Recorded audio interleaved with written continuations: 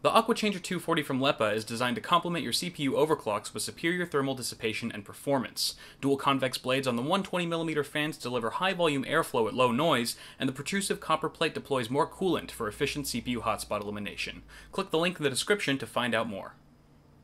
What's up, guys? Today I am super excited because after a year-long hiatus, I am finally rolling out the next episode of my reality web series that most of you know as System Config. Now, for those of you unfamiliar, each episode of the show follows a different client in need of a new system. Whether it's a soccer mom with an aging laptop or a gamer who's looking for more frames per second, I assess their specific needs and budget before assembling the perfect PC solution that's right for them.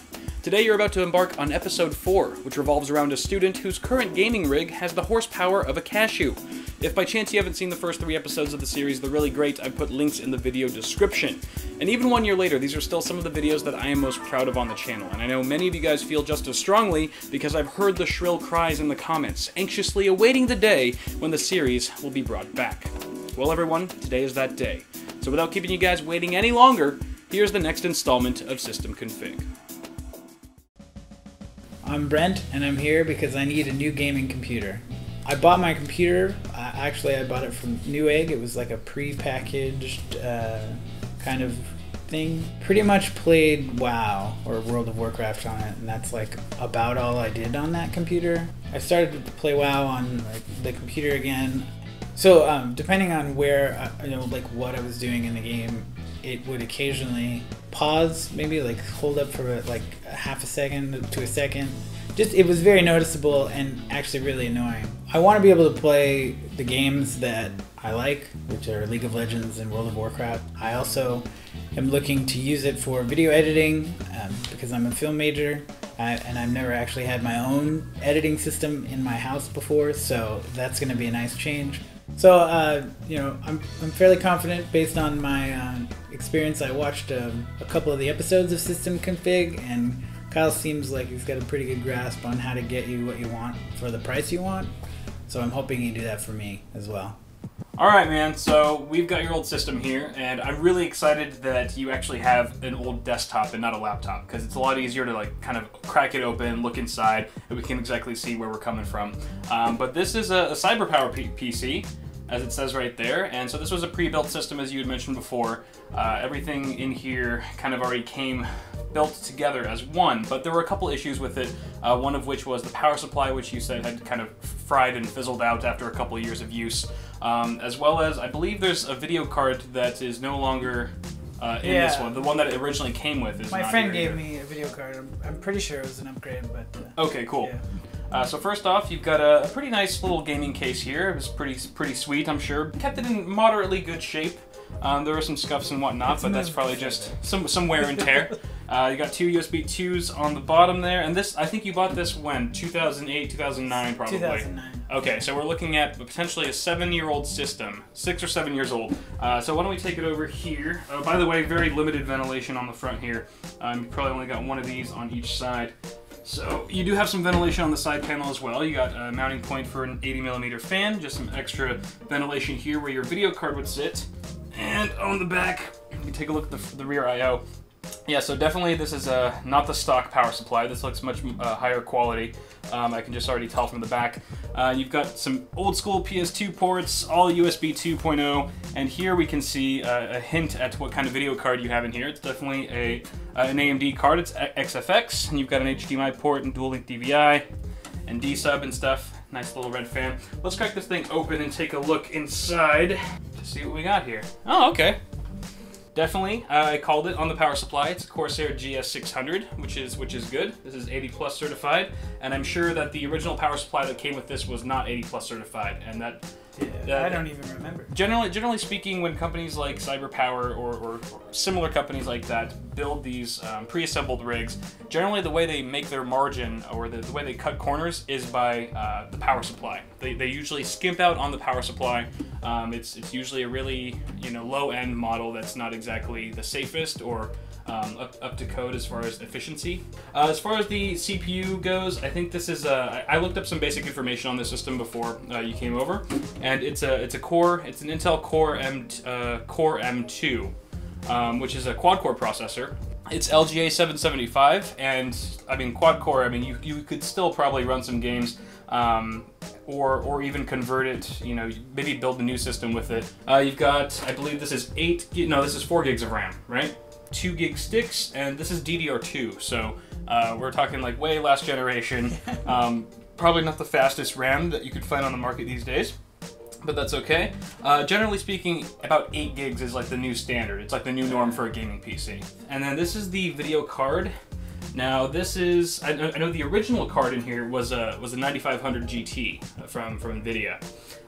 But what happened with that? Did it fry, or did you just say like I had a better option, I swapped it out? Like a friend of mine bought a new one. Okay. And so I'm pretty sure he just gave me this. It's like a hand-me-down from your friend. But nonetheless, I think it is an HD 6770. So it's an HD 6770, which is you know, better than your 9500 GT, that's for sure. And I think you also mentioned something about this fan in the back dying as well, right? Yeah, I don't know when that happened. This one right here? I can't remember the last time it works. It's good that we're moving on to a new system, because with this fan dead, and such limited ventilation on the front of this case, and I don't think there's any fan at the front here either, so you really have no intake or exhaust fan in this case that's functioning properly at the moment. So I'm really glad that we're going to get that all fixed up for you. But does this thing still work? I mean, it still works, right? It still runs? Alright, so why don't we try plugging it in, and you have some games installed on here? Yeah. Okay, cool. Let's try to run some games. I'm very curious to see how we do. Alright, man, so we have your system all hooked up now. It's connected to this monitor right here. We've got some peripherals going. So why don't we just turn this thing on, and basically, first off, let's see how long it takes to boot up. I'm kind of curious myself. Uh-oh. Okay, there it goes. It has that little hiccup. It does. Just like takes a split second where your heart kind of sinks for that split second, but it looks like it's going. Alright, we got a splash screen. Very nice. Alright, so it took us a little while, maybe about a minute there to actually get like fully into the get desktop. up. Yeah, it takes. So, now, I forgot to mention this also before, but you're running a 500 gig mechanical hard drive in here. It's the only drive in the system, right? Yeah. Cool. So, okay, the taskbar is filling up. There we go. Icons. Success. All right, cool. Semi-success, I think. Yeah, for sure. Still down the Absolutely. I think we have an internet connection here, so we can hop onto either one. Take your pick, World of Warcraft or League. All right, so what do we got here? This is World of Warcraft, right? Yeah. I'm not too familiar with the whole MMO scene, but but this definitely does look like World of Warcraft, and it's looking a little flipbooky. We haven't even engaged in any kind of battle yet, but we're seeing about 10 frames per second right now, using fraps. But I think let's try bumping down the settings to low, like the lowest possible setting, and see like what the most performance you can get out of this. We want to take off any filtering, any anti-aliasing. And now you can see we are at a steady 78 frames per second, about. All right, and now what is this? Is this one of those raid things? Yeah, it's like a raid. So these guys are going to come out of here, and so we're going to try to kill them. Definitely a lot more intensive. Yeah, like it went down. It's dropped significantly. We're at 32 frames per second now. This is the lowest possible setting that you can put into place. Okay. It's just like dead stop. So we are at 0 frames per second. So how would you like to step up your game beyond 0 frames per second? We're at right. I would imagine. So I would imagine that this really low FPS is probably attributed to the 1 GB frame buffer that you have on the HD 6770, your video card. It's on a 128-bit bus, but 1 gig of video RAM isn't typically the best suited for a 1080 gaming scenario. You're going to want at least 2 gigs for that, which your new card definitely will have. But also, I think the 4 gigs of memory is also holding you back quite a bit as well. I think we checked it, and you're at about 85 to 90% memory usage just playing this game alone with no other applications running. So that could definitely also take a turn in gaming performance as well. But this is making me kind of nauseous. So I don't know, Brent. Brent, what do you think about what if we take a look at all the components that you're going to be putting in this new system, and then we'll get to building. Sounds like more fun than this. Yeah, I agree. I completely agree. Let's go ahead and do that. Okay. Starting off with our CPU, I decided to go with the Intel Core i5-4570. Since Brent doesn't do much overclocking, it made sense to save a few bucks and opt for a non-K SKU. He will, however, still benefit from the processor's 4 cores and 6 MB of L3 cache. To house the CPU, I've gone with the MSI Z97 PCMate, which is a great budget ATX board that sports things like 6 SATA 3 ports, 2 PCIe X16 slots, and gigabit Ethernet. A nice value at just $100. My memory of choice was this 2x4 kit from HyperX's Fury series. 8 gigs is still the unwritten standard for most gaming rigs these days, and HyperX memory has never failed me in the past, so I'm fairly confident this 1866 DDR3 kit will serve Brent quite well. For graphics, we're going with the XFX Radeon R9 280X. The card is known for its effective cooler while staying relatively quiet under load, and having a 3GB frame buffer on a 384-bit interface isn't half bad for a $900 system. To keep our i5 nice and cool, I've chosen the Hyper T4 from Cooler Master. Back in the day, Cooler Master's Hyper 212 earned a reputation of exceptional price to performance, and based on the reviews I'd read from the Hyper T4, it seems like this late successor has what it takes to keep the 212's legacy alive. Now, with the fast-falling prices of SSDs over the last few years, I really didn't see a reason why we couldn't squeeze one into this $900 rig, so here we have the Mushkin 120GB solid-state drive at an impressive 550 and 515 megabytes per second sequential reads and writes. While 120GB should be enough for Windows 8.1 and some frequently used programs, Brent will still need a dedicated drive for his movies, music, pictures, and, most importantly, his games, which is why I've included a 1TB WD Blue hard drive for reliable storage. Powering this system is the XFX XTR series 550-watt power supply. The unit was on sale during my part-picking process, and with 80+ gold certification, hybrid fan control, and a fully modular design, I just couldn't see myself finding a better option at the time. And finally, all the components I've elected for Brent's PC will live inside of this Corsair 200R. Part of Corsair's Carbide series, this case features front panel USB 3, a black painted interior, and workable cable management, making it a killer deal for just $60 USD.